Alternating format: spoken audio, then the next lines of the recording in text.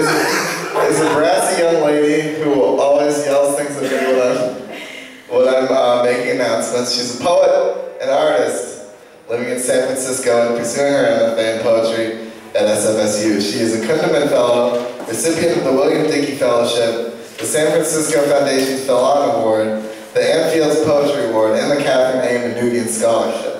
She folds cranes obsessively as a performative act with no desire to develop the art further. The crane as a symbol is irrelevant and arbitrary.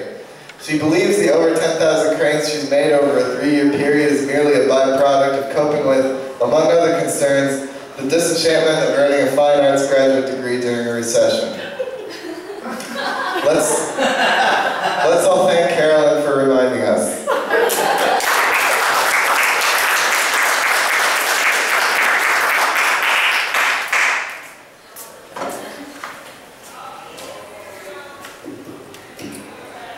Everyone needs to be reminded, okay, all the time, because most of the people here are suffering as I'm suffering. You're suffering. I am, right, for like the past 5 years. So I'm like a super senior grad. Old school. I was a TA. Sorry, not a TA, a GIA. And the person I GIA'd for went into the graduate program and has graduated. So I've been here a while, and I'm not ashamed. Okay. So and to further what Jason said, also this is going to be a really good show.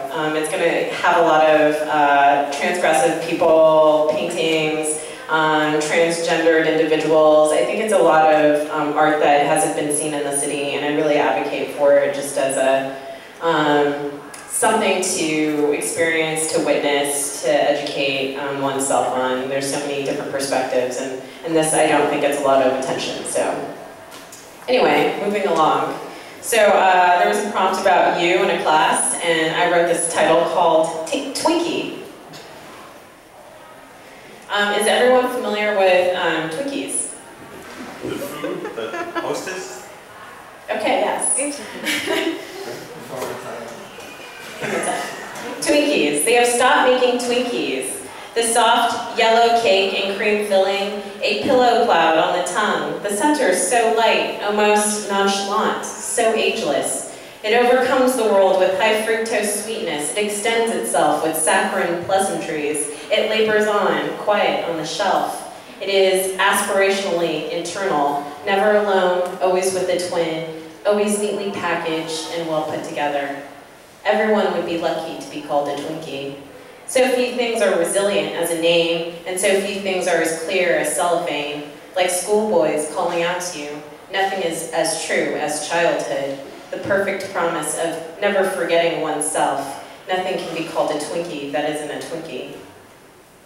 So here are my footnotes. Twinkies actually have a shelf life of 25 days, and they usually stay in the store for 10. And they don't last forever, but bigotry might, so that's just a footnote type of thought. Number 2, Twinkies have resumed distribution as of July 2013 and now are internationally available again. International diarrhea. The Twinkies scare began when Hostess declared bankruptcy, but a Canadian company rescued them and improved the Twinkie to last 45 days instead of the 20. And the world felt safe again. Invented in 1930s, Twinkies were originally made with a banana cream filling, but during World War II, bananas were rationed, so the filling switched to vanilla. A banana is also a common slang for an Asian person who acts white. This is amazing. That's it, thank you. Oh, I'm not done. Oh, I'm sorry. Stop clapping. Oh, yeah, sorry. No. Oh, wait. I don't know what I'm doing. Okay. I have a few more to read. Okay. I'm not leaving. Okay. So I feel nervous reading dog poems. I have a dog. I have two.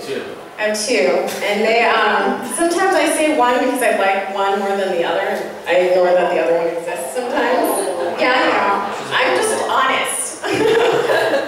How old is Chewy now? Chewy's very old, and the other one's like a pup. So there's a reason why I'm shunning the other one. But I try not to do it visibly in front of him. I try try to hug the other one in a room quietly, and then the other one's like just eating dinner or something. Okay, so maybe we'll save that for last. So here's a little thing. Oh shit, okay. A lottery ticket is approximately, this is just a creative nonfiction thing that I'm supposed to do tomorrow, but I don't know what I'm doing. A lottery ticket is approximately 3 inches square. The color is off orange, perhaps, and off yellow, and meant to emulate the sun. In fact, the logo of the California lottery is a sun, with a large L in the center, for losers. Here are important facts. One of the most frightening statistics is that you are 8,000 times more likely to be a victim of murder than win the lottery jackpot using a normal entry. 2. The odds of winning a lottery jackpot are so low that actually traveling to buy your ticket gives you a statistically higher chance of dying than winning the top prize. Oh, and those are like off the internet, so I don't know if that's actually really true, but I think that they are, they sound right. Despite these glaring facts, my mother every Sunday goes to the bank, stops at the grocery store, hits the post office, and without fail finds some new hot spot or any nearest place or some random place to buy a lotto ticket. You'll never win if you don't try, she says, and winks. Her hand takes the ticket momentarily, surveys the date and the number of rows she's picked, and pauses. The pause is slight.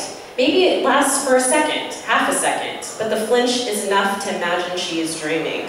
She imagines a Hawaiian vacation, leather handbags. Briefly, she's entered a slow-motion clip of herself driving a luxury sports car with the top down and pulling into a long luxury estate driveway. Her sunglasses reflecting the glare of the sun and her hair pulled up and covered by a silk scarf as a Hollywood starlet in the 1960s would be.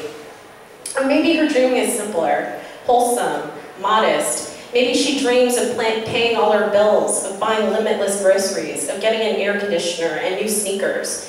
Maybe she just can't imagine that much wealth, and she only senses its luminescence, as if the orange-yellow is a beacon, and she can revive herself from the world of uncertainty and darkness. She takes the ticket gingerly from a cashier and tucks it tenderly into her wallet for safekeeping. And despite this ritual, the compulsion to spend exactly $5 so devotedly to the California State Lottery, she has no specific liquor store or supermarket, no set of lucky numbers, no amulet. She rubs no prayer. No amulet. She rubs no prayer. So no prayer, she mutters, and when she gets home, the whole thing is sedate, followed by a nap. The act of winning is the act of trying. Actually winning is fate.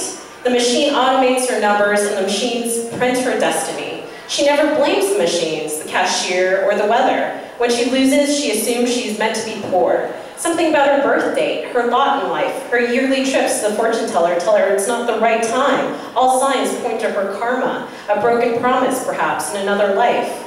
She doesn't throw dishes or yell at the TV or get up abruptly and start cleaning to calm herself. No, she holds her breath and waits for the numbers to stop bouncing, for the numbers in her hand to match those on the screen.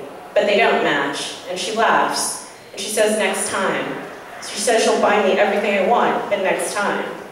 And each week, each Sunday, she waits, convinced that her weekly devotion to the lotto god, the large L dancing and swaying on the screen, will somehow amount to something someday. But over 30 years and 1,500 weeks later, over $7,000 lost, and nothing but little bits of paper jammed all over my house and forget-me-not dreams of karma strewn under her bed and her cupboards. She says she's right, though. You don't win if you don't try, and so much of life is hope, relentless hope. Oh, that didn't turn out well. Okay, sorry, moving on. That was good. Yeah, thanks.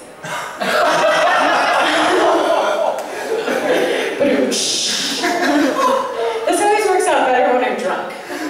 So I'm very sober right now. You know, every reading, actually, I can't remember one reading where I've been sober, except for this one right now. And I'm really disappointed. I'm gonna go back and drink. Here's my dog collection. Sorry. This is the most gross one. We'll just get that out of the way.